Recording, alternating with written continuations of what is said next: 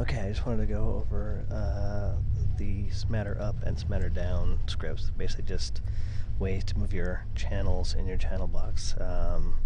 Ordinarily there's no way to do this, so I wrote these two little scripts, and these are the icons I use for them.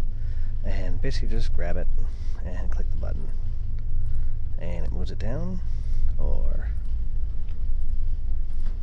moves it up. Oh, you have to make sure it's selected. Now you can't do multiples, and you can't do things that aren't user-defined. This is just a Maya thing. There's no way around that. But even if they're, say, locked, you can still move them locked, and they'll still stay connected the way they were. So you can get those on high end, and I'll post that. Okay.